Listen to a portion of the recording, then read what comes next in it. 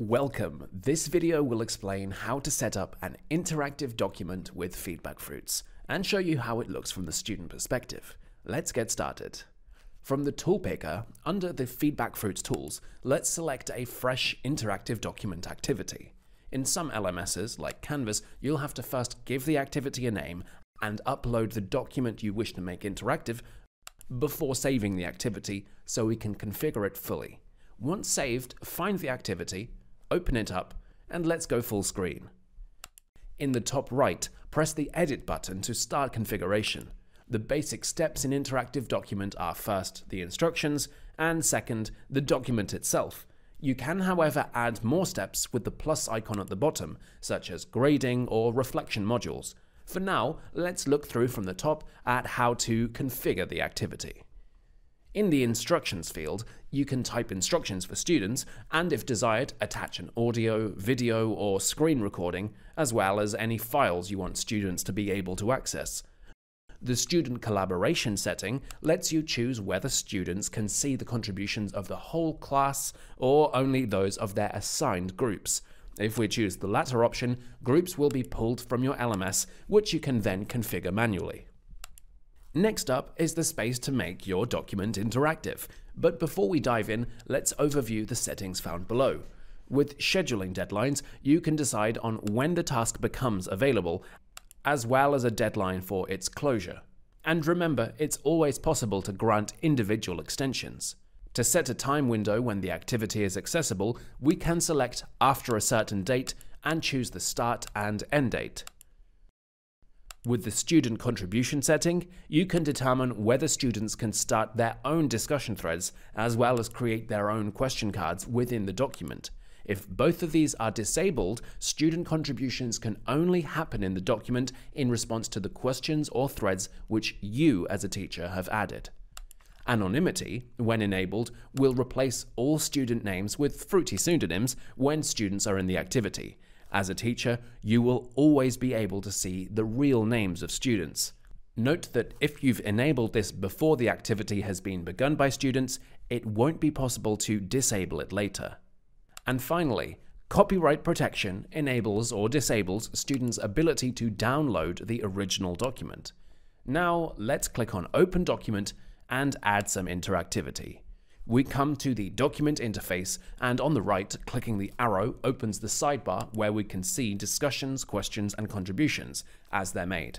There are two ways to add interactivity. Firstly, by selecting a part of the text and choosing whether to make a question card or discussion thread.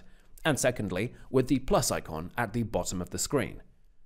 Question cards can be either multiple choice or open questions, and once you've chosen from the two, you can type the question and possible responses.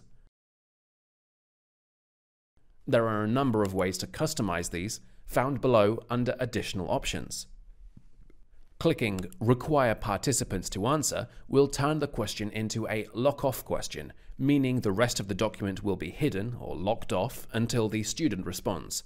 This is helpful for progressive disclosure of information. For example, if the answer to the question you've added can be found later on in the document, but you don't want students to see it just yet.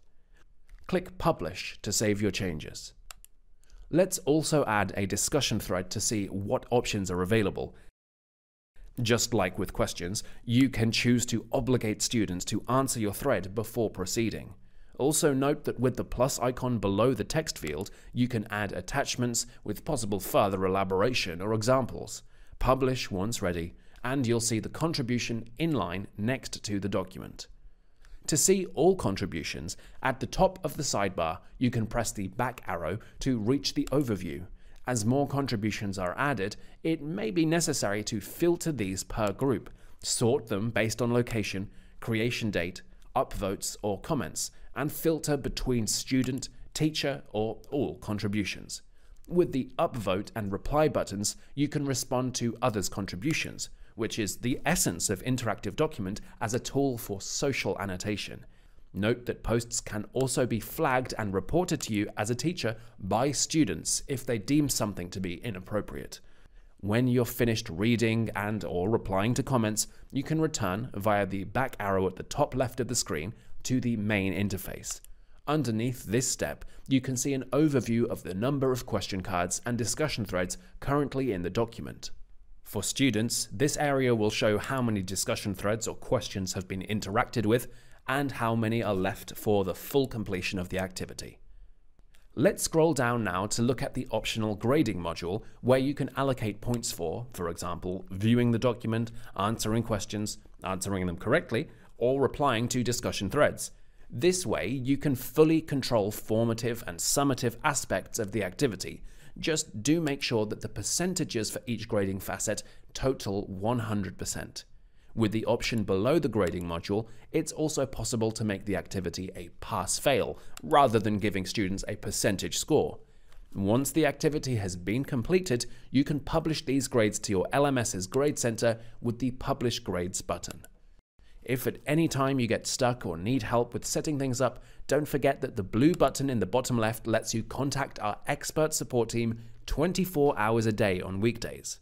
And if you're missing a crucial feature or want to share your suggestions for interactive document or other FeedbackFruits tools, don't hesitate to get in touch and see the fruits of your feedback.